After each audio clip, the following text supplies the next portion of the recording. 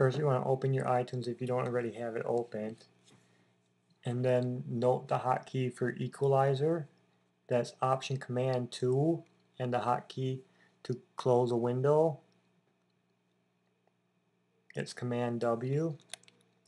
So you want to do the hotkey to open the equalizer, and now this can either be on like it was or it could be off, and you could be turning it on, it doesn't matter. But you want to do the Command W to close this equalizer window as soon as you click this. So I'm going to click this and then I'm going to press Command W instantly, and you'll see it hangs up here and it quits.